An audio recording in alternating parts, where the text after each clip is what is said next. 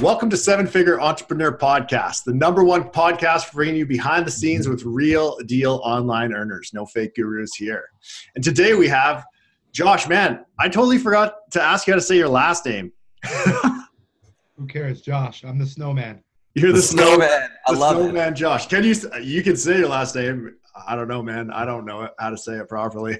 Nah, it's not important. Not important? All right. All right. Well, yeah, man, thanks for being here. Really appreciate it. You bet. That's awesome, man. So you are the man behind Snow, the teeth whitening stuff. You guys see the ads everywhere, probably. You see Floyd Mayweather has one. Yeah, like he's an influencer. Who else do you have for influencers on there? We've got hundreds of celebrities now, but the big A-listers, Floyd Mayweather, Chuck Liddel, Rob Gronkowski. My boy Chuck. Universe, every housewife and bachelor and politicians that I can't name. Everyone from everybody. I mean, everyone from D-list to A-list, they're on there. A lot of them are customers, huge fans. A lot of them post organically, and a couple of them approach us wanting to be part of the brand. Most of them, I would say about 95% of them approach us now. Nice. So we get to be a little bit picky, but we love to work with everybody. Yeah, that's a good position to be in, man. When they're coming to you, that's way different.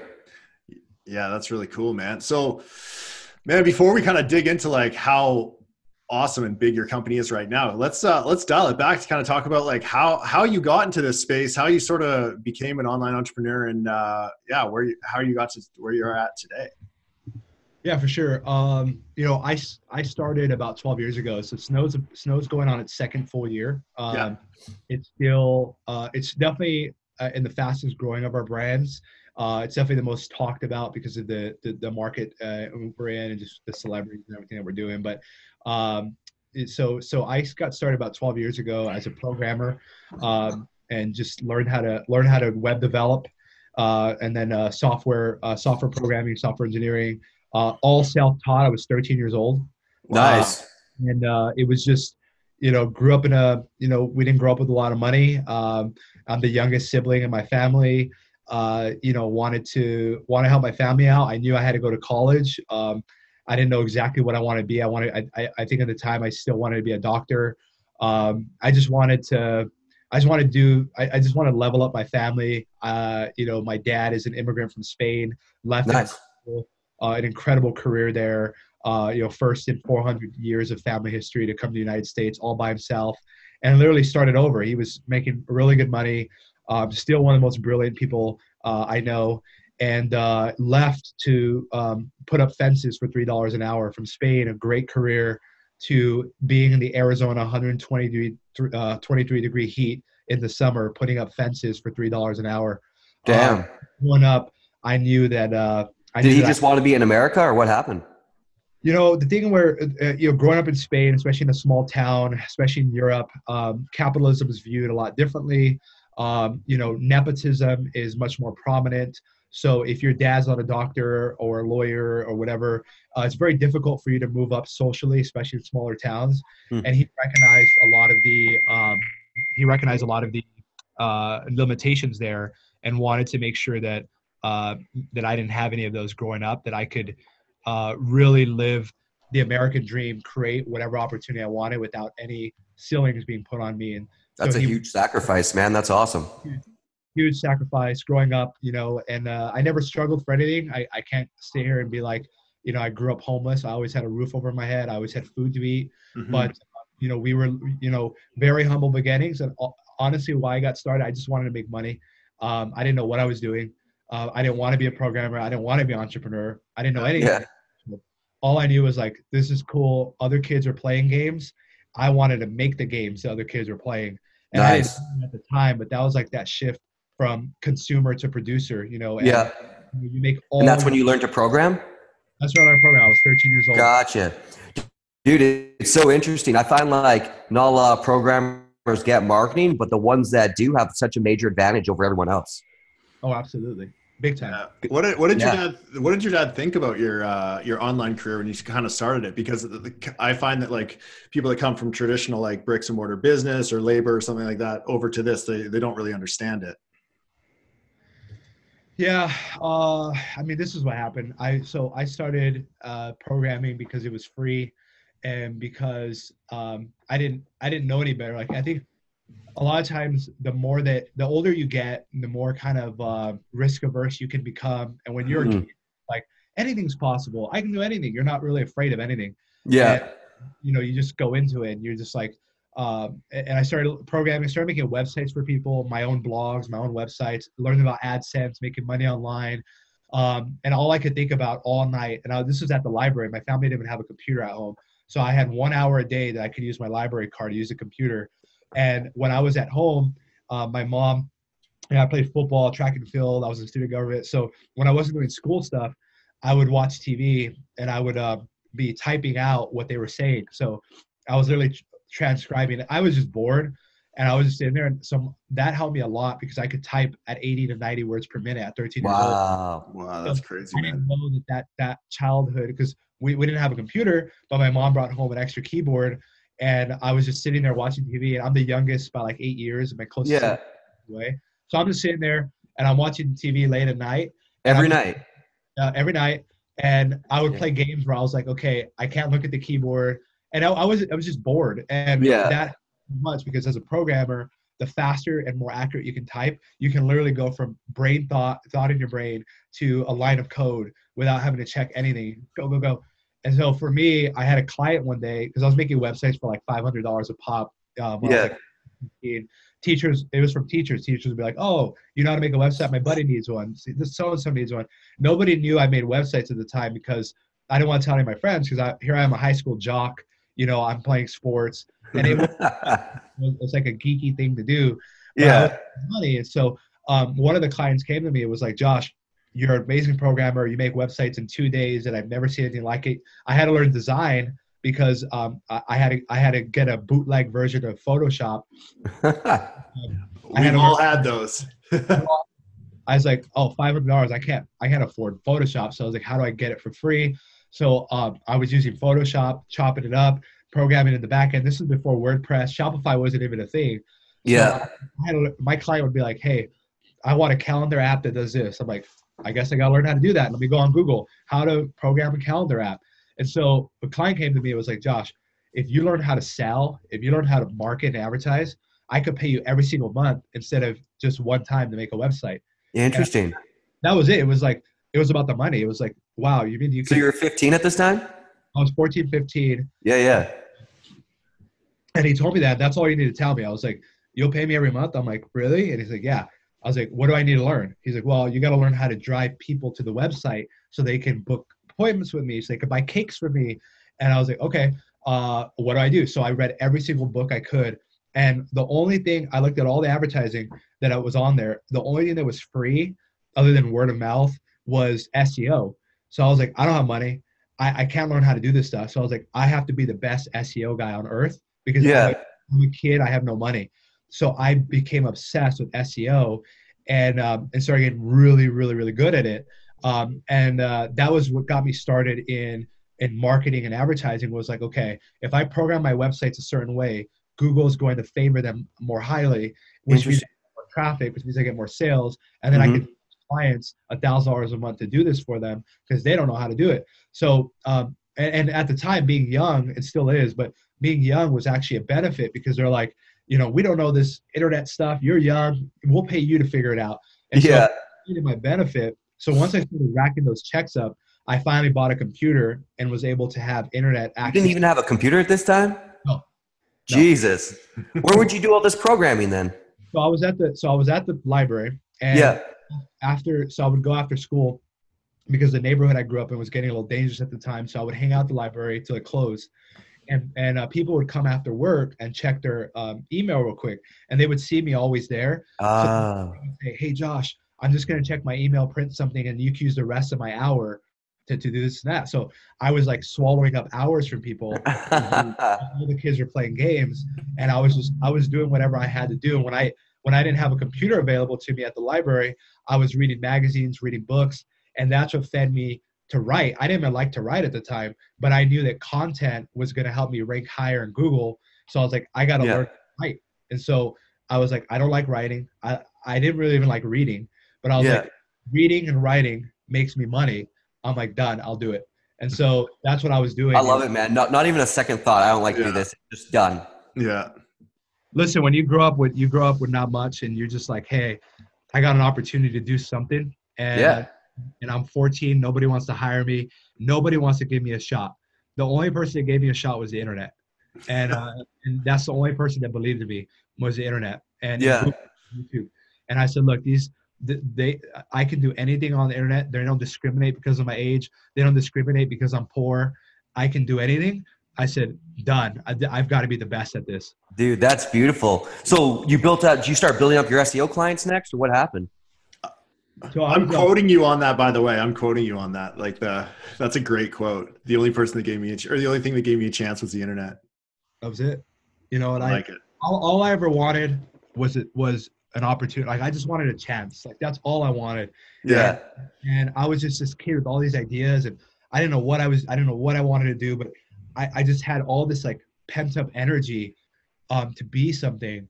And that was around the same time because I was kind of like the class clown. School was a little bit easy for me growing up, and I was really good at testing. I still am really good at standardized testing. So nice. That helped a lot. That was like a real benefit for school. But teachers would study. Yeah, I didn't have to study as much, and they would tell me, Josh, if you would apply yourself, man, I would get this every year. All the teachers would say the same thing, and I was a C student. Yeah. And if you apply yourself, you'd be so straight A's. And finally, I was like, you know what? I remember I was making jokes in class, and like, people stopped laughing after a while because as the kids got older, they got more serious about school, and I wasn't funny anymore. And so I was like, you know what? What do I get out of this? Like, I'm making these people laugh. I'm getting bad grades. The teachers are disappointed in me. This is not going to work. So for me, I transitioned and became an A student. I ended up graduating valedictorian from my high school, going to university. I finished university in 2 years, #1 in my class, straight A from that point on, from 14 and on. Never got another grade. So during this time, do you have like clients this whole time? Making my own blogs. So what I did is I learned how to make my own blogs, and I was writing about everything because I found out about AdSense, and then I realized, I was like, well, how come this blog makes more money than this blog, but it gets less traffic?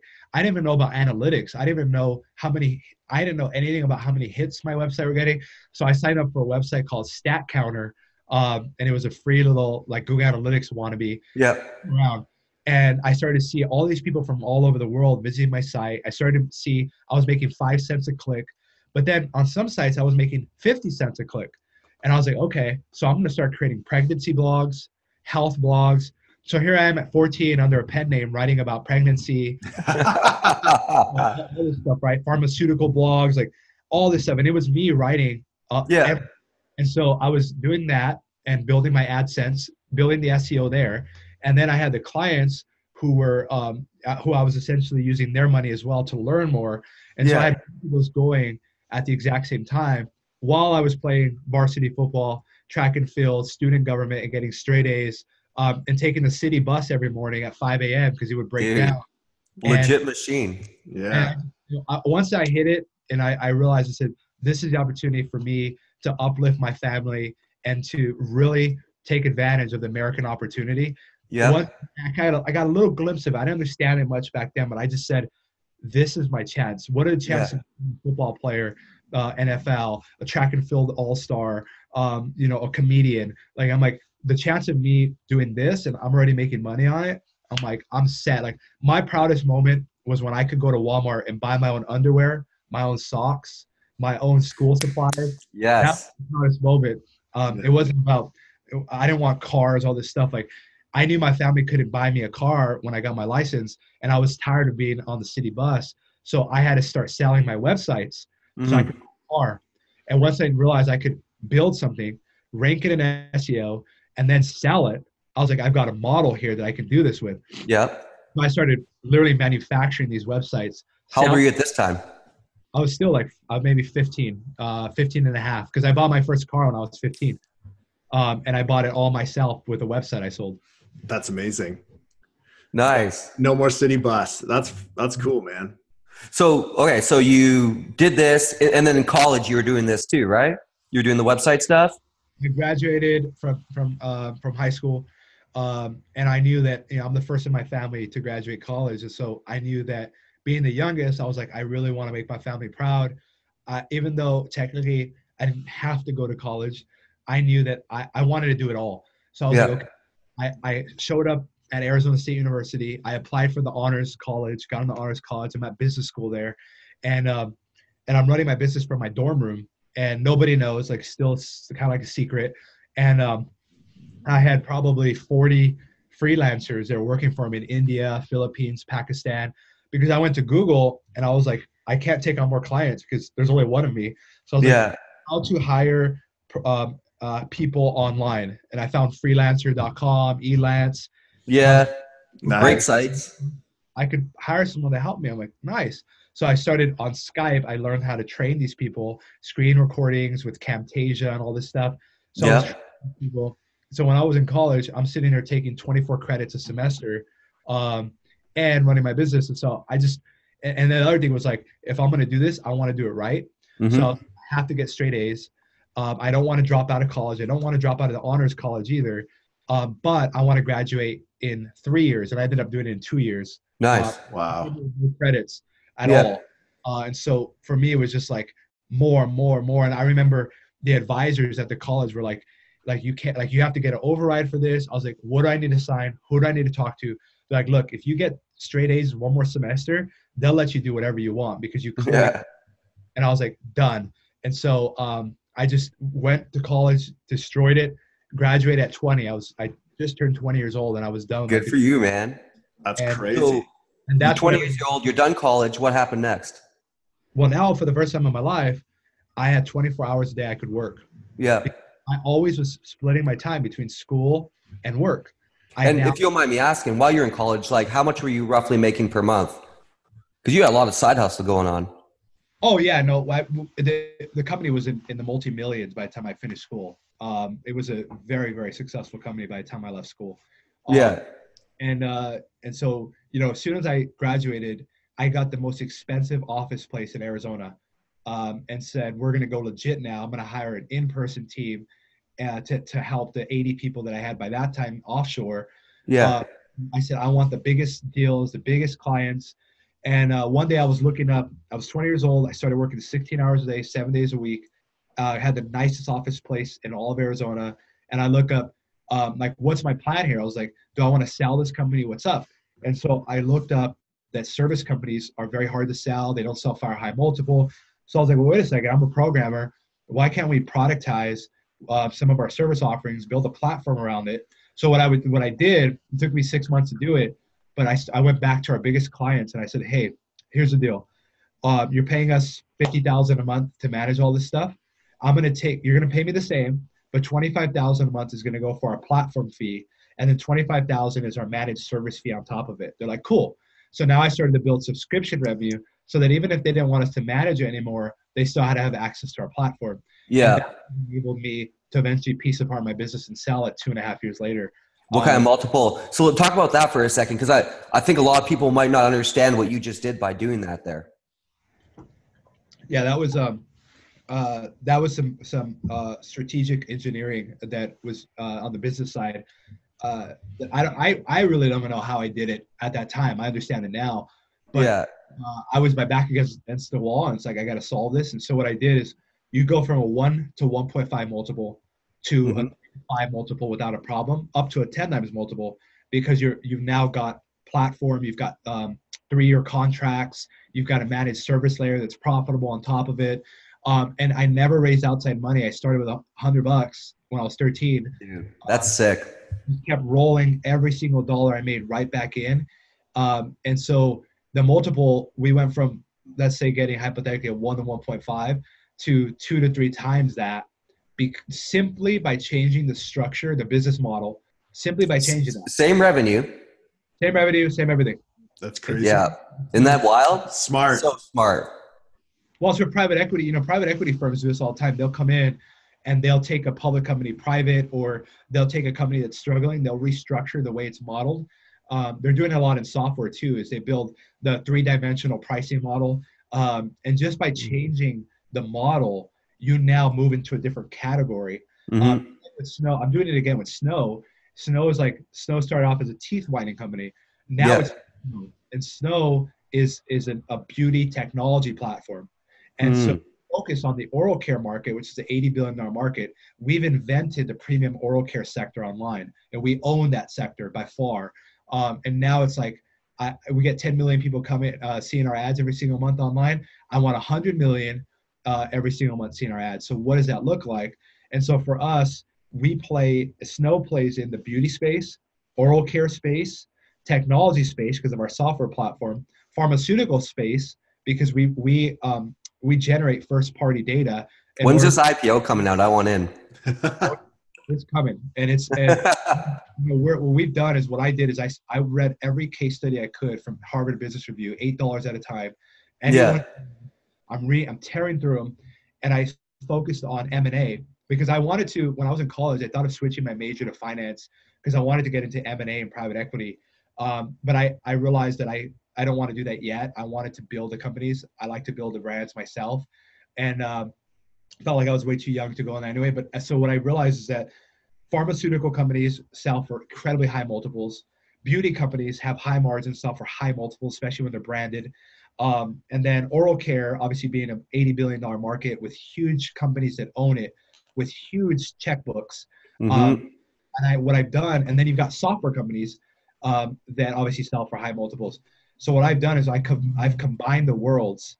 I've been selling beauty products for 10 years, and I've been in technology for longer than that. I combined the two worlds I know the most and love the most into one company, wrapped in a brand, in a market that's deep and international, and then celebrities on top. And I learned that from Warren Buffett. He says, buy commodities, sell brands. And you look at every business he's been in, it's a commodity, it's insurance. He builds a brand around the get-go. Yeah. Exactly what we're doing is we're taking toothpaste that's a need to have. The only time you buy toothpaste is when you run out. That's right. You need to have into a want to have.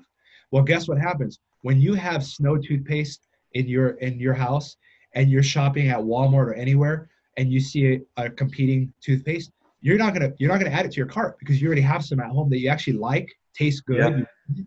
And by the way, Jennifer Lopez sold it to you, so you're emotionally connected to your toothpaste. Yeah. What Dollar Shave Club did to Gillette, where if you have razors at home, you're not buying more razors.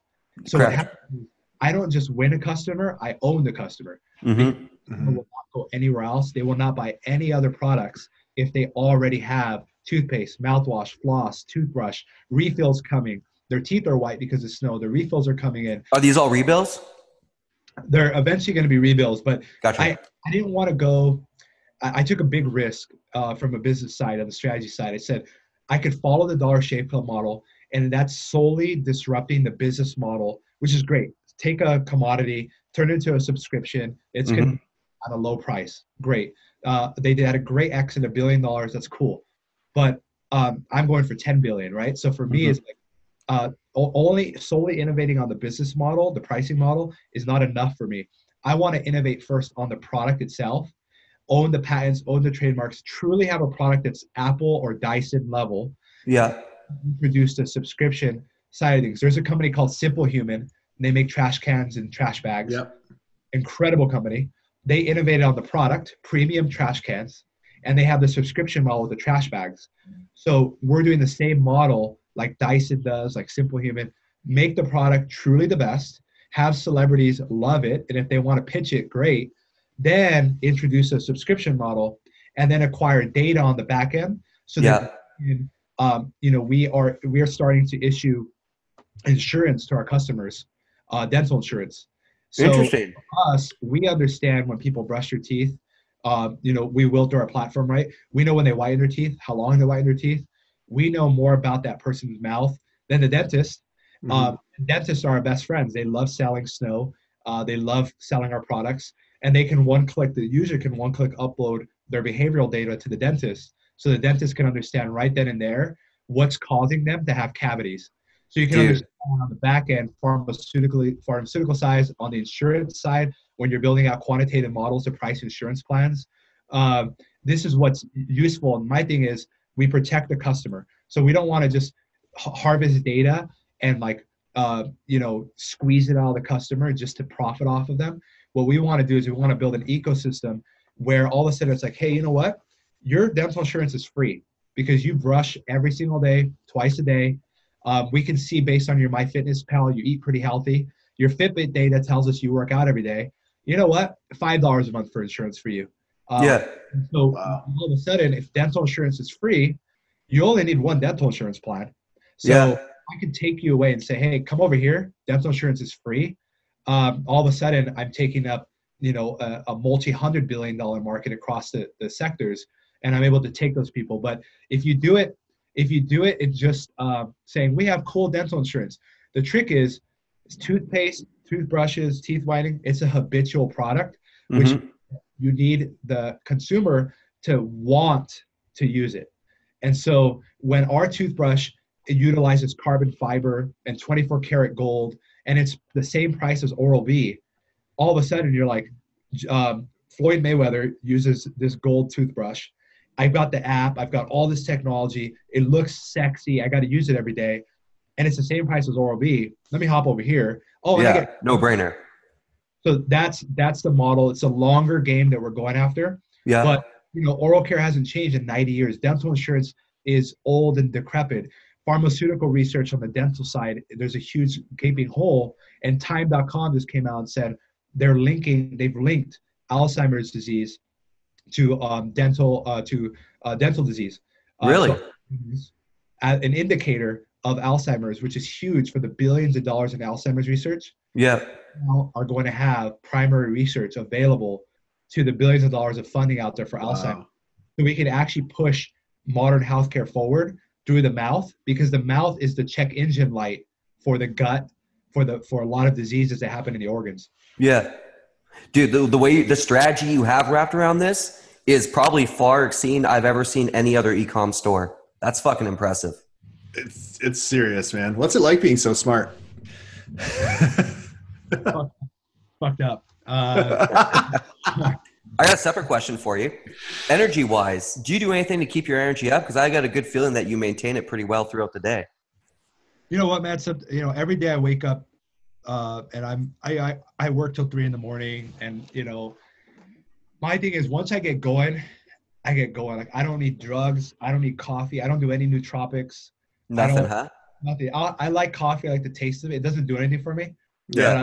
I like the taste of it. Plus, coffee's great for us because it stains people's teeth. I'm Spaniard, so I love wine. Also, yeah. I love diet soda. I know it's not good for me, but I don't care. So if you look across caffeine, I like to have a good time. But for me, when I look at how little, I feel like a little peanut. Yeah. And that's how I feel. I wake up every day and I'm still that kid on the city bus with a big dream and all the odds stacked against me. Every single day I wake up. I respect that, man. That's sick. I say, how am I going to earn my dinner today? And when you have a team and you've got a team as good as mine, you wake up and you say, these guys are looking at me saying, what, Josh, show us the way. And we're right next to you and we're going to help show you the way too. And like, you get this pressure when you've got LeBron on your team, you've got Michael Jordan on your team, you're in there waxing the floor yourself. You're in there balls up. You're in there shooting with them. You're watching tape all night. When you are obsessed about this, the way that I am across our multiple brands, but Snow particularly because of the impact it has on a global scale. Yeah. For me, energy wise, it's reminding myself where I came from, reminding myself where I want to go. Yeah. Realizing there's someone else out there with mouth watering trying to eat my lunch. Yeah. Every day. And there's only more coming. They're all coming. Oh, we shut down a copycat every 2 weeks. I don't care. I said we're gonna go and do what we have to do. Our goal is eventually IPO. Head down that path. If I've got to raise $5 billion to do that, to do what we need to do, if I got to raise $500 million on the way to an IPO, I don't care because I know what we're building and I know exactly what to do now. a lot of people think Snow is my first, business, or it's our first success, or it's our big. It's not even our biggest brand of revenue wise.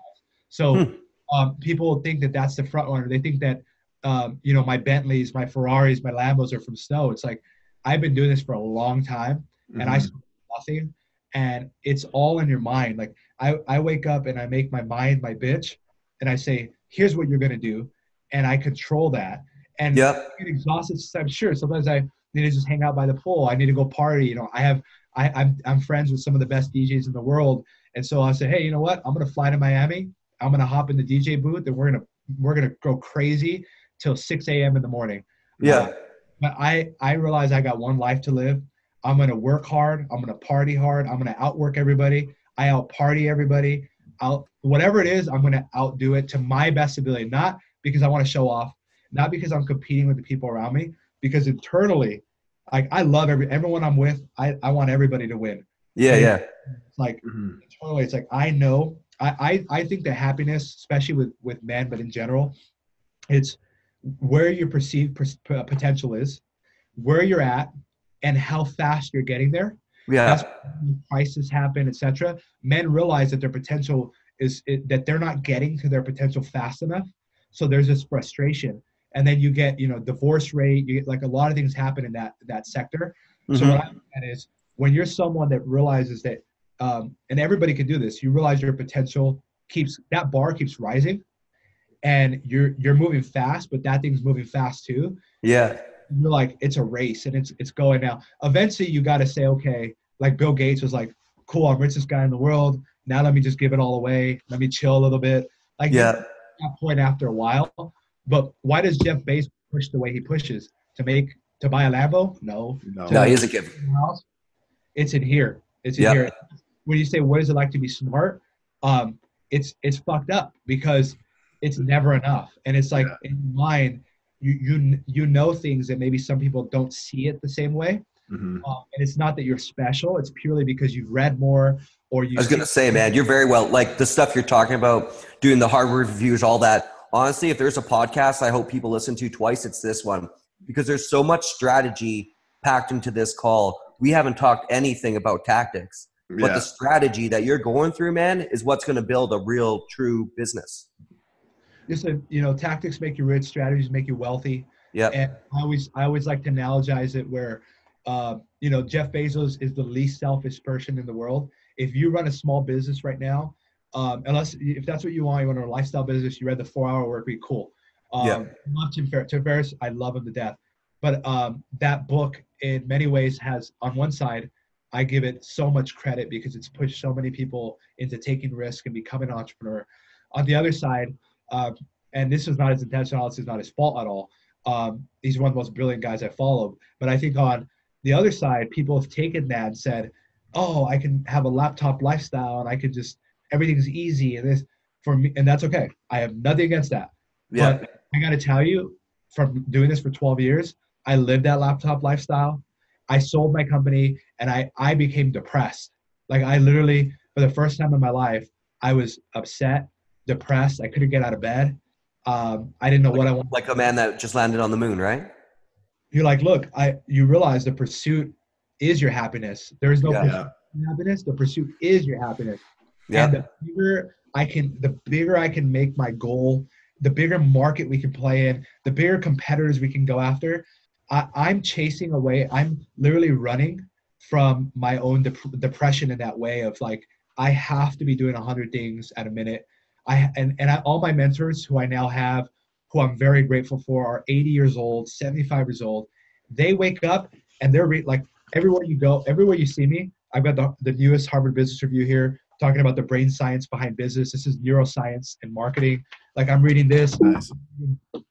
I'm reading, Simon Sinek, this is one of my favorite books, Leaders Eat Last. Nice. I'm reading this and then. Like Sinek? I think it's great. I think he's incredibly intelligent. Yeah. I'm reading 1,500 Ways to Reward Employees.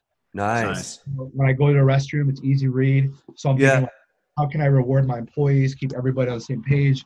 Then I'm reading this, right? How to argue and win every single time. Nice. And then when I'm feeling down, I read this, Churchill and Courage, because you got to have courage. And these are just quotes. Yeah. So I've got short form, I've got kind of medium form, and then I've got magazine style. Harvard, yeah. And then I've got 2 of longer form going on. And this is just one desk, right? This is just one office. Yeah. So everywhere and when I'm driving, I'm listening. So I'm hungry, and becoming rich only made me more hungry. Like I was going to becoming a millionaire. I was like, oh, if I'm a millionaire, I'm set. I don't have to do anything. What happens is it fucks you up. If you're smart, like if you catch it, it fucks you up, especially the younger you do it, because then you're like, shit, like, whoa, what am I going to do for the rest of my life? And you're like, I have to do huge things. Yeah. Yeah. I'm sick and I am depressed. And I realize it's like, the Lambo is cool. Like, I love driving my cars, but I will sell all of them right now. Take them from me. Take my watch. Literally take everything from me.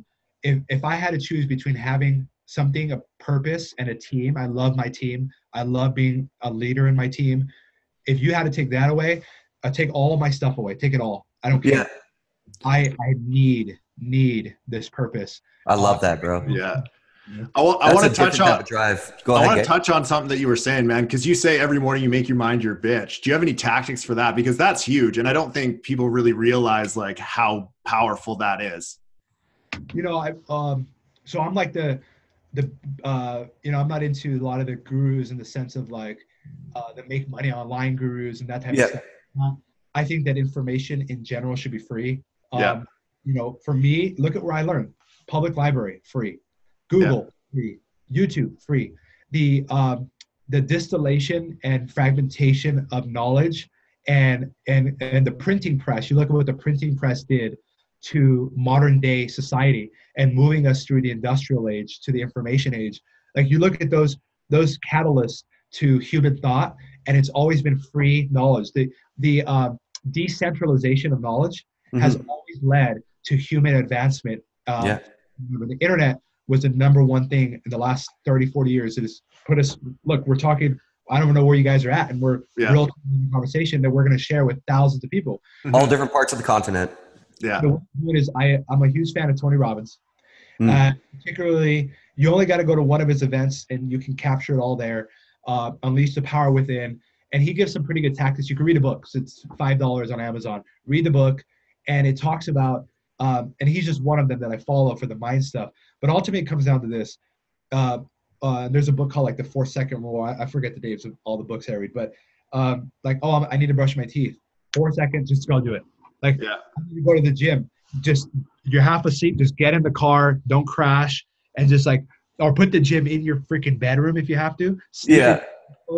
Like, I try to use as many of the factors in my way to make my head, which is the elephant. You got the elephant in your head, which is like, let's just watch a movie. Let's just go to sleep. I'm tired. As soon as I start to give up, or I feel like I'm giving up on the day or giving up on a task, I give in. So I've trained my mind where, like, for example, I watch a lot of movies on athletes, documentaries on athletes. Floyd Mayweather, who we work with, a phenomenal example of this. When he is running and he wants to give up, his body aches and he's in pain, he runs faster.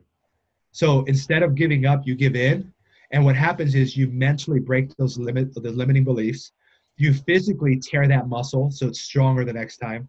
And mind is a muscle the same way. When I'm like, I wake up in the morning and I say, I want lawsuits. I want people. I want more competition. I wake up and I think of the worst things in my mind so that expand my mind. I'm like, what would happen tomorrow if we go out of business? And like, what would happen if an employee's stealing from me right now?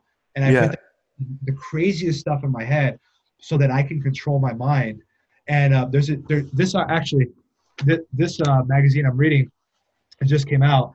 They talk about the default network. So there are 4 networks in your mind. Well, it's up to 15, but 4 that they talk about that operate in your mind at one time. The default network is when you are dazing off, when you're daydreaming. What happens is people are too busy because of social media. Ping, ping, ping, ping. They're zombies now, which is sad, but it's great for marketers because you can use to buy your products. It's great for you if your competitor's a zombie. But for me, I realized that I have to let my mind go into the default network, because that's where all innovation happens. And default network is simply you literally sitting there.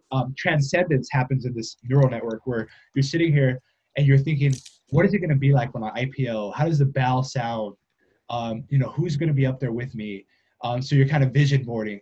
Then you're also thinking about what happens tomorrow if they don't want to do the deal, or if they do the deal, but they want to pay net 90 instead of net 60. What's that going to look like? What does our product line look like 2 years from now? What team do I need to do that? So many people are in the go, go, go, go, and then let me watch a Netflix documentary. My brain's dead, and then let me take a nap, and that's it. Like, people are in zombie mode. I try to be in that default network as much as possible. When you're in that default network, what this article found out, or is explaining, is that our body, our mind, is processing whether we're actively thinking or not. So whenever we're watching TV, what that means is that the more that you read, the more that you listen to, the more you consume, even if you're not paying full attention to it, your mind is processing it down the line. That's where ideas come from. That's where problem solving. That's why when you sleep, you're humming in the background, solving problems. So I try to feed as much as I can into this big head of mine, and feed it all in. And I put a cap on so none of it spills out. Yeah, makes sense. I always see you wearing a hat, man. Smoothie and all. Yeah, everybody thinks I'm bald. Yeah. This cap on, so I keep all that in there. And the tactics for making your mind a bitch is essentially to say, I'm in control of my mind. My mind controls my body. My mind controls my emotions. I don't do yoga. I don't meditate. I don't drink tea. All I do is wake up and say, what I want to get done today. Where am I at? And I'm 100% in charge of that. Nobody owes me anything. I've got to do it. And my mind is my computer. It's a supercomputer. And so I've got to program the right applications. I've got to download the right apps on my machine so that it runs smoother. I got to delete things from here so it's not cluttered, so the system operates better. I've got to get rid of negative energy, friends that are around me that are negative, that are jealous, because they're corrupting. They're like malware in my system. Yeah. So think of your brain like a computer. You're fully in charge of it, and realize that every billionaire, every successful person, whatever you want, if you want to be a billionaire, I don't care what I am. I don't care if I'm poor. All I want to do is create amazing brands, amazing companies, work with great entrepreneurs, and hopefully live as long as I can. That's all I care about. Yeah. And if you start with that framework of abundance, all of a sudden your brain starts to like think so much beyond that. But then you have to layer that with practicality. And I think that's where, my dad is, my dad was studying quantum physics when I was a kid. He would have me articles on quantum physics. I didn't even know what I was reading. And he works at the post office, right? Yeah. The nice thing was this in US or Spain? US. Okay. He currently still works at the post office. He loves his job. Nice. And so when he's in the post office, he takes a break. Guess what he has access to? He has access to all the scientific journals that professors are getting before they get it. Nice. Access to information for free. And I didn't get this until a couple of years ago. Yeah. Not so smart. And how is he still relevant? Because he's got free access to journals that you only have to pay $4,000 a year to get. And even then, you still have to be a doctor to get them. He's over here seeing the articles and he's passing them through, and he's looking at them, opens, flips a little bit. Oh, interesting. So he's able to see the stuff before the doctors see it. So for me, I'm trying to constantly download all that I can on my system. And at the end of the day, you say, my mind is, just tell yourself, my mind is my bitch. I can do whatever I want it to do. I just got to program my brain to do it. And then you've got to get over that inertia, because it's like you're laying on the couch and you're like, I should probably go to the gym. I should probably go to the gym. I should probably do it. In life, you end up with one of two things: regret or discipline. Yeah. Regret sucks. Yeah. It hurts. It leads to depression. Nobody wants to die with a pile full of regret. Discipline, on the other hand, squashes down the regret. And discipline is what creates brands. It's what creates character. It's what creates great bodies. It's what creates great minds. Discipline, discipline, discipline. And some of the best business leaders I know were ex-military. Yeah. Yeah.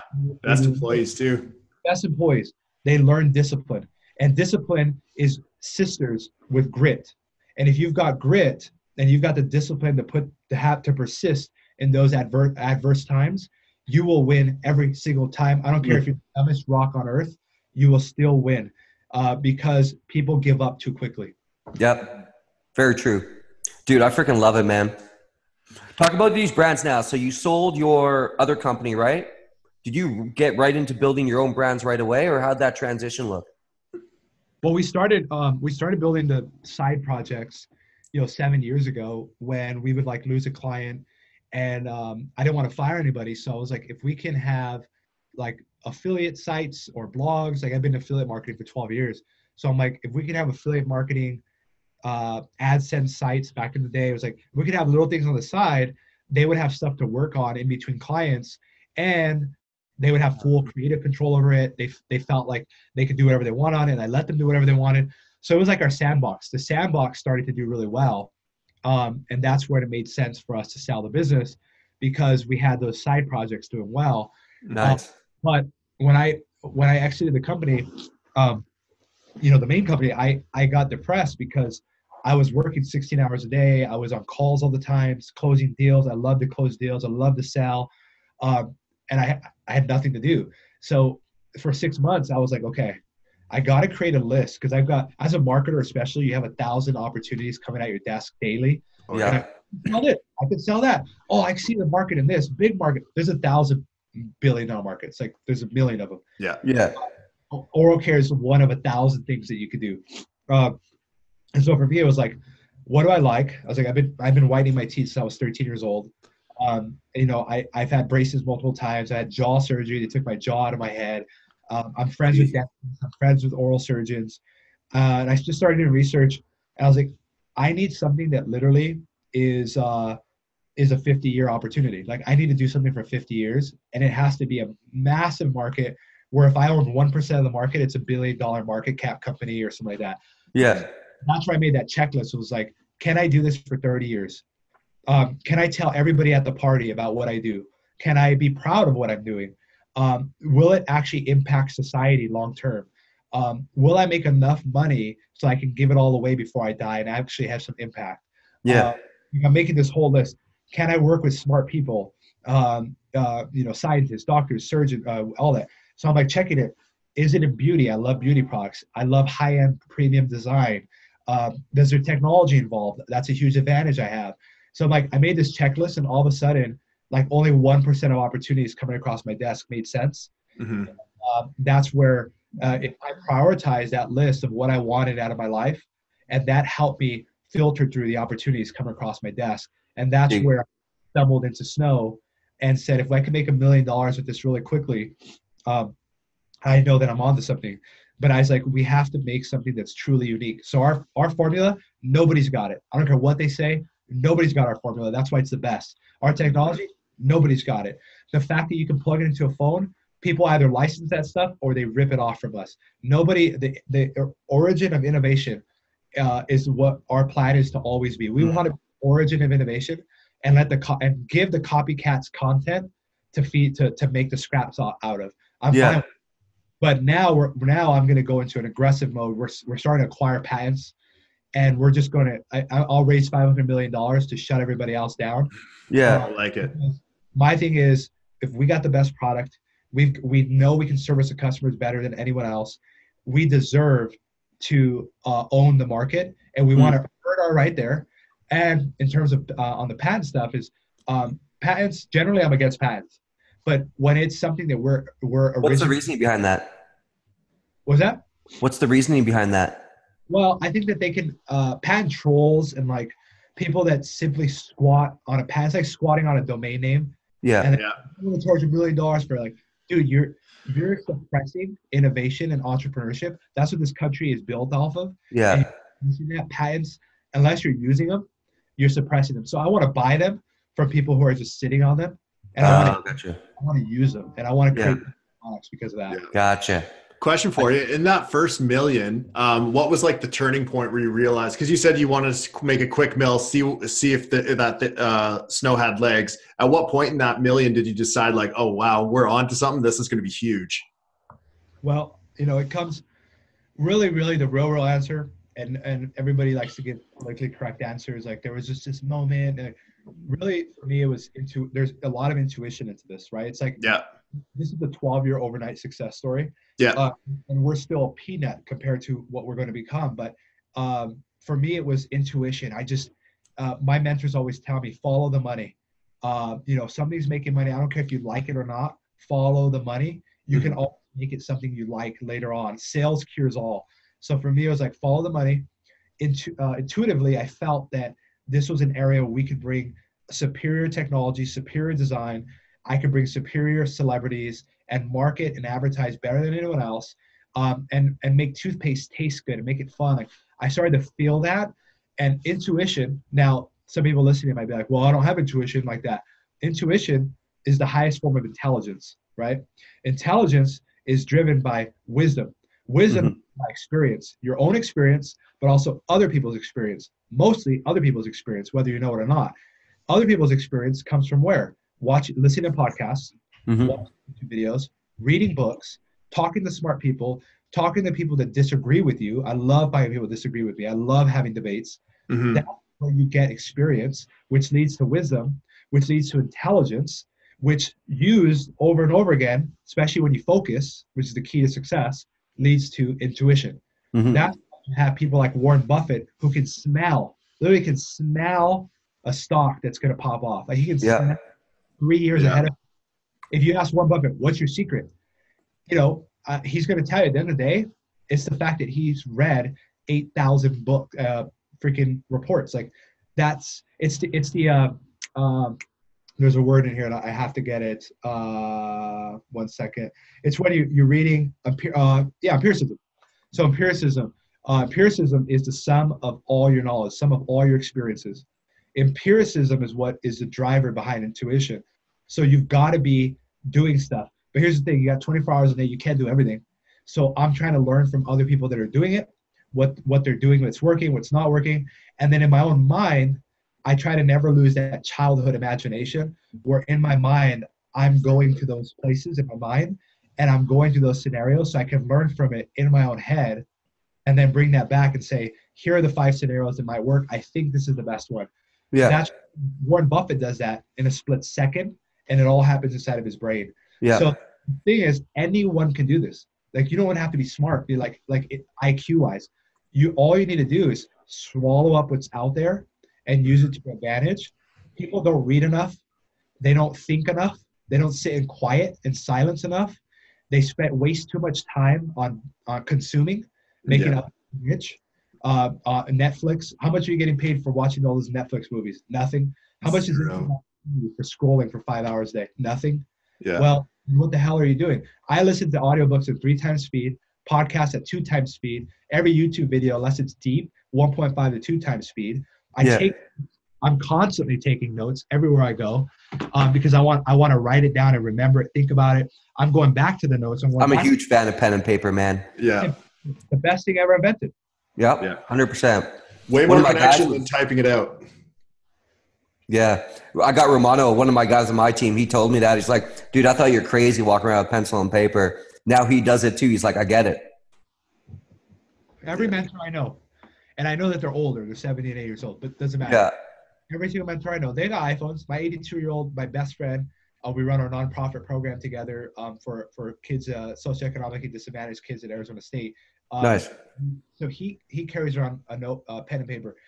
My other buddy, literally in his little pocket, he had custom index cards made with his little company on top, and he's always got a stack of them and a pen on him at all times. Pulls that thing out, and he's writing things down. And he always, this is one thing that millennials don't understand, the power of the follow-up. The follow-up is everything. When I meet somebody and I want to do a deal with somebody, you are going to, if I get your phone number, you're screwed, because I'm going to send you every magazine that we're in, every article, every podcast I'm in. I literally go ding, ding, ding, ding, ding, ding, ding.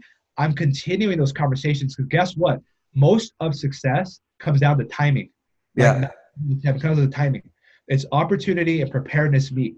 So I got all prepared, and the opportunity is based on the timing. So I'm always prepared. I'm ready. And as soon as the deer is in my sight, I can shoot. Yeah. So I'm always working on that deer getting in my sight. And that's the follow-up. I'm following up.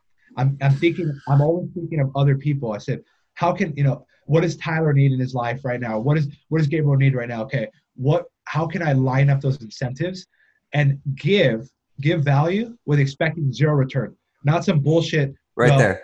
Reciprocation where you're like, all right, I'll have coffee with this guy because then I can get a deal from him next week, or let me ask him for money, tomorrow. Yeah. Not gonna happen. Bro, you're the only dude that sent me like all of like your info, your newest products, like your previous podcast. Like you're the only person that I got to like heavy research before I got on a podcast with. And I truly enjoyed it. Like I listened to you and James, and I was like, man, this guy's fucking awesome. I'm excited for this. I'm busy as fuck, right? I'm busy as fuck. And so when I hear excuses, I don't want to hear it because I'm the busiest person that I know. Yeah. And I hope to stay that way forever until I die. Yeah. I'm the busiest person I know. If I could take time out of my day, no matter who you are, to sit there and think through what I want to cover on this podcast, let me make sure they have a holistic view so that they're prepared and they're taking advantage of the time. Like if I can do this, anybody can do this. Yeah. Take 4 hours away from the TV you're watching. Take 4 hours away from the random scrolling that you're doing. Sleep 1 less hour a day. Listen to Elon Musk. He said the only way he got ahead in his life is he works 2 times as much. Listen to Kobe Bryant. Yeah. Kobe did 2-a-days, right? He's in there at 5 a.m. The team arrives at 7. He's already got 2 hours of practice done by the time everybody else practices. Bro. There is no freaking shortcut. There's none. Do you know Jaromir Jagr? Who's that? Hockey player, like one of the best ever. Plays for the Florida Panthers. Buddy of mine does sales over there. So Jaromir will play a whole game, like a whole 60 minutes, right? And afterwards, after all the stands have left, the players left everything, he'll throw on an 80-pound vest and skate another 60 minutes on his own. Wow. And he's old, bro. But that is right there. That's the mind of a champion. That's right. Keeps him in the game. Yeah. At 4 a.m. or he doesn't go to sleep. The guy, I've never seen him sleep, but the guy at 4 a.m. says, "Who's this?" Floyd Mayweather. Oh. He goes and points at the 2 drivers. He says, "Follow me. I'm going for a run." And he goes running. 2 Rolls Royces following him, and he's running by himself. He's not impressing anybody. He is running until he can't run anymore. And there's a video on YouTube of him doing this. Really? And it's him running at 3 a.m. in the morning in Las Vegas. Yeah. And he's in the street with his Rolls Royces following him, and it's by himself. And he's like, I'm just getting started. I could do this all day. I could run forever. And you listen to those people, and whether you like Trump or not, whether you like Floyd Mayweather or not, whether you like Usain Bolt or not, whether you like Jagr or not, whoever it is, you cannot argue with the performance. The fact that Trump is in his head so much, and he's like, you know what? I'm going to declare national emergency so they can pay for the wall. I don't care. That type of thinking, crazy, right? It's like the dude's nuts.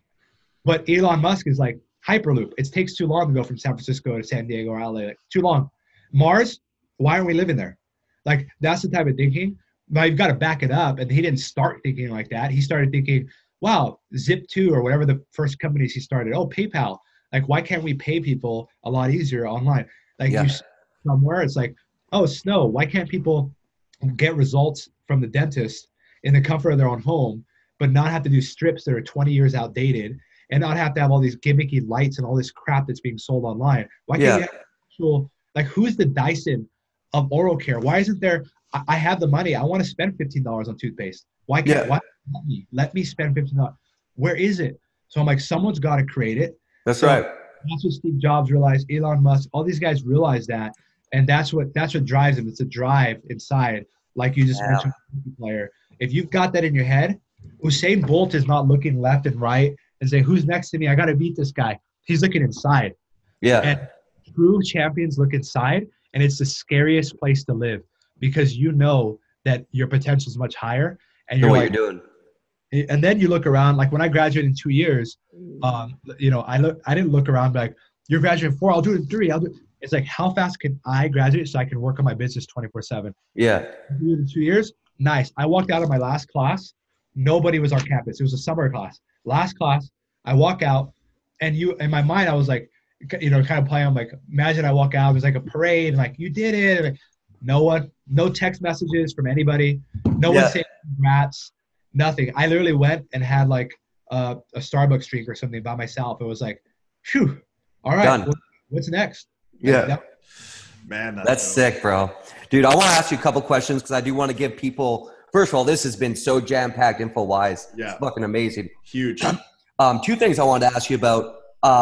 One, understand the growth of Snow, like year over year, what that's looked like. Two, you're the only guy I've met with these types of influencers, A-listers. I want to hear about that and how you guys got those guys on board. So, our even though we became a $1 million company, very, very quickly, and now we've become an 8-figure company very, very quickly. We've been profitable since day one. No outside funding, totally self-funded. Now, like I said, we're a peanut. Toothpaste alone for us, it's a $27 billion market. So for us, we want to own the premium oral care brand. We want to buy or push out anyone who's not as good as us or is in our market. We own that market right now. We're going to continue to own that market. Like I said, if I have to raise $500 million to continue our momentum, I will. I don't care. So for us, like the growth has been great, and we've been putting every dollar right back into the company. But the celebrities, what happens is celebrities, we're in an interesting time because celebrities want to figure out how to monetize their social media impact and their power. And a lot of them, they get deals all day long. Open a restaurant, do this, do that, do this. What I've realized is that if I can create a brand that doesn't just suck off of the celebrities' influence and just sell a mediocre product, if I can create the world's best product that the celebrities actually want and need, and they love it, it's going to give me a lot of leverage when I'm working with these guys. And so for us, if you look at how we design our products, how we market our products, it's very Hollywood friendly. It's very sexy. It's our new product looks like, you want to showcase it. You want to show it off. It's sexy. We've got a $10,000 teeth whitening kit coming out. It's dipped. We took one of our units, dipped it in pure gold, and covered it in crystals. And nice. I think you sent me a picture of that. That's $10,000 a unit. And we, whether you're the Prince of Dubai or you're Madonna or you're a rich kid, whoever it is, like you want the best in class, and you want a statement piece to whiten your teeth with, boom, we're going to do the same thing on the toothbrush. Like I want to put, Floyd wants real diamonds on the toothbrush, right? So I'll put $50,000 of VVS diamonds on your toothbrush. So everything holding real diamonds and marble as you brush your teeth. So the brand positioning is premium. That's to start with, because the truth is, if Floyd Mayweather is brushing his teeth with one of our competitors, you're like, the guy's rich. He made $285 million in 2017 in 30 minutes. Made $280 million. The guy could buy just about anything. He's probably realistically not using this unknown startup with a crappy little product. There's no way. So you have to make sure that your product is something that celebrities would actually use. That's so that's from the brand positioning, packaging, product development side from the start. Then it's like, okay, how do we create this aura of celebrity around it? And so for us, it's like, how do we get D-listers, C-listers to at least start using it, reaching out to them, say, hey, you want to try our product? Here's what we got. And then thinking through the reason why we went after men, big men, A-listers, is I saw that only 20% of the buyers of teeth whitening products are men. If I could go, if you're an $11 billion, call it $10 billion market for teeth whitening, and only 20% of the market of those buyers, so 2 billion of that are male. If I could get 30% of the market, just 10% uplift to become teeth whitening buyers, that's $1 billion in new money that's realized in that market value, in that market. And I can own that, which means the truth is what we've done is we made teeth whitening cool to gift. Like guys are hitting me up saying, hey, you got any specials going on? My girl wants it for Valentine's Day. She wants it for Christmas. My daughter she literally, her graduation present, she wants a snow teeth whitening kit. Wow. And I get those text messages from hundreds of people and from strangers on our Facebook ads. I realized that if you gave strips to someone for Christmas, or you gave to your wife for Valentine's Day, you gave her a box of strips from Walmart, she's like, what the hell's wrong with you? So it's an insult. It's an insult. It's like buying someone toilet paper. Like, what the hell is this? Yeah. You go to snow and they'll cry. Like they cry. We have videos of customers legitimately crying. Wow. They've been wanting the product for so long, but the price was just a little bit above what they felt like they could afford. And they cherish it. They don't want to throw away our packaging. People resell our packaging on eBay. So like that. Are you serious? Oh yeah. Etsy, OfferUp, and eBay, they're selling our travel bags because they're velvet. They're handmade velvet. We were doing Wow. hand-stitched embroidered bags. This is free. Comes with the Mhm. kit. They were reselling it for $15. They still are on eBay everywhere. And that was an indicator for us. We're like, okay. Then the next step with celebrities is you say, okay, how can I include this celebrity legitimately in the brand? So instead of just hawking a product, what does Floyd and Floyd, when we talk to Floyd and his team, it's like, as long as people have teeth, they're going to be buying our products. We are the next Crest and Colgate on the premium level. We're the social media. Mhm. We're taking advantage of it. And from a royalty perspective, if someone buys a toothpaste every single month and you're getting a piece of that, Floyd, for 50 years, you can pass down that generational wealth. And when we IPO, and if you've got equity, you can pass that down. You can sell it, you give it to your kids. And then if you include the managers in on some back end deals, or you say, hey, if this goes really well, I'll write you a $20,000 check to thank you for putting this deal together. Mhm. Now, all of a sudden, when I walk into a deal, I'm thinking, how does he make money? How does he make money? What is his insecurities? What does he need in his life? What does he want in his life? And what I found is that celebrities want something to talk about when they're at galas. They want to be able to be like, what are you up to now, Floyd? Oh, well, I've got Yeah. stuff going on. I'm not fighting right now, but I've got one company called Snow. We're taking over the oral care market, and I'm actually a partner in it. Like, wow, I see that everywhere. So Mhm. sure that the marketing we do is high end, it's premium. The products are high end premium. We're attracting Nordstrom, Neiman Marcus, Saks, high end retailers, and then saying, Floyd, we're coming out with a champagne mouthwash, and that Floyd's going to be a part of.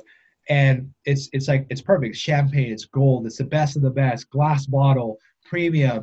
Um, Getting That's them awesome. involved in the product and making them a part of the brand from the product development standpoint Mm-hmm.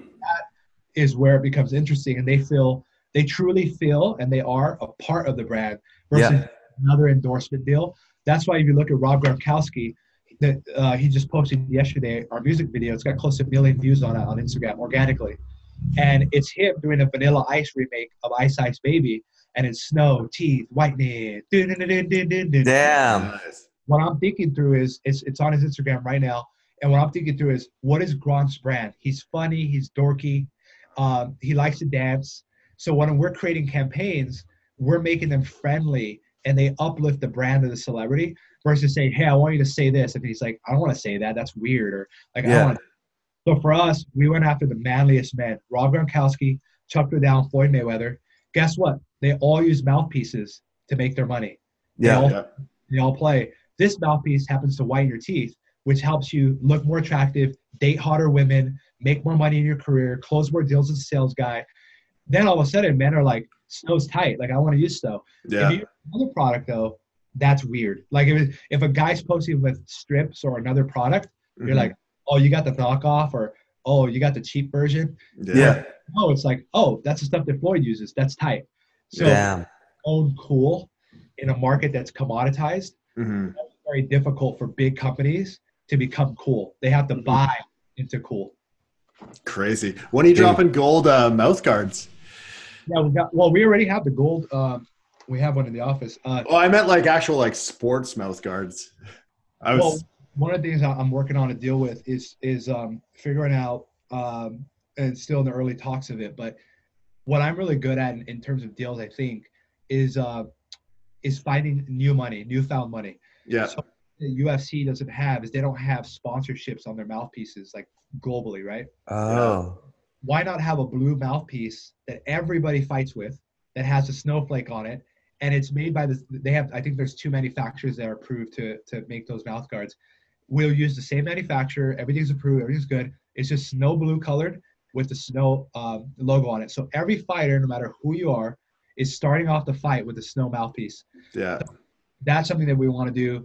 And then the mouthwash and toothpaste is launching later this year, and we're putting it in retailers. And obviously signed direct to consumer, a subscription model.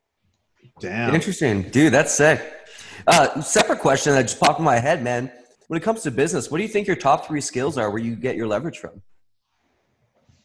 Well, the first one is I think I'm relentless. I relentless and fearlessness I think go kind of hand in hand. They're powerful when combined. Hmm. I don't care, right? In terms of like I care about the business, but I don't care about like failing. I don't care about looking stupid. I don't care about approaching big celebrities. I'm probably like the least starstruck person on earth. Like you could literally be the president, you could be like a Victoria's Secret supermodel, and I'm gonna dress how I'm gonna dress. I'm gonna talk to you how I'm gonna talk to you, and the other thing is I'm always thinking about how can everybody benefit from a deal that we're doing. So I'm always thinking about what's in it for everybody at the table. Mm-hmm. I would say the third thing that I'm pretty good at, that goes with the fearlessness, relentlessness probably, is I love to call out elephants in the room. So it's like, hey, here's the elephant in the room. How much does this cost? Like I say, here's an elephant in the room. I need to understand how you make money. Don't be afraid to tell me the percentage that you're going to make on this deal, because I want to make more than that. So talk to me. Like, if you don't communicate with me, I can't help you make more money. Because here's the deal. Yeah. If I do a deal with 5 people, I've got me, my company's involved, the agents involved, the lawyers involved, the celebrities involved, and the retailers involved. If I know how everybody makes money, I can reverse engineer a deal that's going to make everybody a lot of money with little work. That's the key. If I can do that on repeat, guess what they do? The agents come to me now. They're like, Josh, what do you have next? What's coming out next? Yeah. They're like, Josh, can you create something like this? That would be good. Josh, what's next? Because you get everybody aligned with what they actually want and need in their life. Yeah. And you provide that without asking in return. You just do it over and over and over again. People are like, Josh is no bullshit. He'll call you out, but it's not because he's being a dick. It's because he wants everything to be on the table so everybody can win. Mm-hmm. He's fearless. He will get it done. My team loves that because they know if there's a problem they can't solve, come to my office. We will solve it together. Like, I don't care who I have to call. We will get it done. So that kind of like fearlessness at the top, the ability to think of other people and make sure everybody's winning in a deal, and then the ability to call out those awkward elephants in the room and address them head on, it makes people want to do business with you. And it makes the people that are shady and that are scammers or whatever, they don't want to do business with you. Because right away, fuck, I can fuck everybody else over. This guy I can't fuck over, right? Yeah. It's like and I tell people that. I said, look, I love your ideas. I love the way you've priced this out. And I want to help you make that money on other deals. I will literally come in there with your polo shirt on, and I will help you make the money from other people. But that's not over here. And here's what will fly, though. And here's what will make us more money in the long term if you're willing to play with me. If it makes sense, it makes sense. If it doesn't, abundant mindset, we will do business together. If it's not today, we'll do business in 5 years, 2 years, 1 year. As long as I don't get hit by a bus, hopefully I've got 50 years to live. We're going to be together eventually. This timing is just a little bit off. And if you guys say that, fine. That's why I never lose a deal, because the deal will always come back to the table, even if I have to bring it to the table. Yeah. Sick, bro. I love it. Dude. Ben. Yeah, I got one more, dude. Of course you do. I feel like Tyler's the question guy. He can like ask questions for like. No, I really genuinely enjoy your mind, man. Oh, for sure. I enjoy it too, man. I enjoy it too. But I want to give new people a tidbit, because I think a lot of the shit you talked about, maybe someone new can't really start with. So if you had one tidbit for new people, what would it be? So this is what I recommend. You got to get something that pays your bills. So if that means consulting, right? There are a million businesses. All you got to know is a little bit more than the business to be able to charge them to do it for them. Now you've got to deliver, and ideally you over deliver, because you'll go out of business very quickly building a bad reputation, not delivering. Don't be afraid to charge more if you're willing to buck up and create a better service. So if you're at a job right now, you're working a job and you want to be an entrepreneur, you want to do something, you feel that calling there, but you're just not sure where to start. Clarity comes from action. It doesn't come from inaction. Clarity only comes from progress. So you have to do something in order for you to get clear. You will never, ever be clear sitting on the sidelines. You will never. And so you have to get in the game. The way you get in the game is you have to replace your income so that you can pay your bills, your house, your food. Maslow's hierarchy. If you're a top sales guy right now in your organization, or you're making good money, you're making 6 figures in your job right now, well, I got a rude awakening for you. You got to dial back your living. You got to cut your living in half. Don't go out to eat every day. Don't live in the nicest condo in town. Live in an apartment somewhere else. If you've got kids and you're willing to take them out of private school for a year or two in order for daddy to build something where you can own the private school, Like whatever you got to do, you've got to get your wife on board, your closest people on board, your kids on board, communicate with them, make them a part of what you're doing. Don't let it just sit in your head, and start making money. And the best way to do that is through services, selling your time at a higher price. You're selling your time right now on a job, sell your time at a higher price, so that you don't have to work at that job anymore. If you're already in your entrepreneurship business, you've already started something, what I want you to do is I want you to think a lot bigger than you're thinking right now. I want you to think a lot more long-term than you're thinking right now, and say, okay, how can I think of points of distribution? That's the number one key to getting rich, especially in a physical products business, any business actually. If you're a software programmer and you're making software apps, how can you make it applicable to Shopify on the apps ecosystem? How can you be Salesforce app? Take advantage of existing networks as a trying to create a network, or trying to create your own thing over here. Jump on what's already hot and create your market and your customers from there. And then if you're already making a lot of money and you run a business and your business is making $1 million a year, think 100 times bigger. How can you move up the value chain, the food chain? So if you're drop shipping, stop it and take your winning product and start making it better based on feedback. Go out and get a loan from the bank. Go out and get an office. If you work from home, go out and get an office. Getting an office is one of the best things I ever did, because what happens is it forces you to all of a sudden think bigger. Hire people. Don't be cheap. Hire better people. Go on LinkedIn and reach out to the companies you admire and want to be like. See who helped them get there. Message them. Say, can I pay you for an hour of consulting? Do you know anyone who I could hire for this?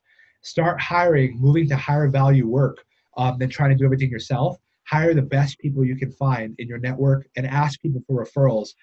Leveling up your people will level up your brand and your business for the long term. Get it all, because now all of a sudden, when I wake up, like we can't making $1 million a month, like we'll go out of business. Like we can't make $1 million a month now. We have to make $10 million a month. Yeah. Because I've got the best people working for me and I pay them well. I've got office, I've got warehouse. We do all of our fulfillment in-house, all of our engineering in-house. I spent $3 million last year just on research and development. No, not inventory, enough, just research and development, because I've got the smartest engineers working for me. I wake up in the morning, I'm like, we've got to make $200,000 to $300,000 today. And if we make any less than that, we'll go out of business. Yeah. So it causes you to level up, and it changes the dynamic of the exit. Listen, if you're in business, you want to run a laptop lifestyle is totally fine. I have nothing against you. But if you're confusing yourself and you want to be, you want to fly in private jets and you want to drive Lambos one day and you want to give billions to charity and you want to give your family financial freedom forever and all that stuff, you're lying to yourself if you're living the laptop lifestyle and doing that. It's not easy. I left my throne of being able to just sit back and do nothing to get back in and go 16-hour days, because there's no cut. So if you're making a lot of money and you're like, oh, I'm doing really well, Josh got some good tactics, but I'm comfortable. No growth happens in comfortability. You've got to become uncomfortable. So if you're not waking up and you're not struggling every day and you're not like fighting, the other thing is, last thing I'll say, is if you're growing a business and you have cash in the bank, you're robbing your business. Never have cash in the bank, ever. Every dollar you have, even the shirt, if you can yard sale all your clothes away and go to work naked with a towel on, every dollar you have should be in that business beyond the money you have, which is why if you're averse to raising money, if you're averse to getting a bank loan, small business loan, again, you're robbing your business. One of the best ways to grow your business is using other people's stuff, other people's money, other people's influence, other people's network, other people's people, other people's minds. Other people is how you become incredibly wealthy and successful. It's the only way. It's the only way. Yes, there are self-funded, bootstrap, billion-dollar companies. I love them. And I've been self-funded always. I still am. Everything we have is self-funded. But if you want to build something huge, maybe you don't have to raise money. You can go and take a bank loan. You can like level up in anything that you're doing. That would be my main key, is like level up, get uncomfortable, focus. Number one key to success is focus. Doing 100 things at once is not going to get you anywhere. Yeah. Doing 100 things inside of one business is going to build brand equity over time. Yeah. That's possible. Do you want to build a village of one level little shops, or do you want to build skyscrapers, right? That's how you build a city. You don't build a city building huts. You build a village with huts. You build a city with skyscrapers, infrastructure, cars, jobs, opportunity, and all of that. That's the only way to build a city. Man, that's it right there. We're done. We're done. That is so good. Bro. If you had a mic, you should just drop it right now. That's it. Dude. Man, I just want to say thank you because that was freaking awesome, bro. That was really good. Thank you guys on that. All right. Thanks everyone for listening today. For everyone watching, please do not forget to subscribe to our YouTube. And for everyone listening, give us a 5-star review on iTunes, Spotify, or Stitcher. We'll see you on the next one. Peace. Wow.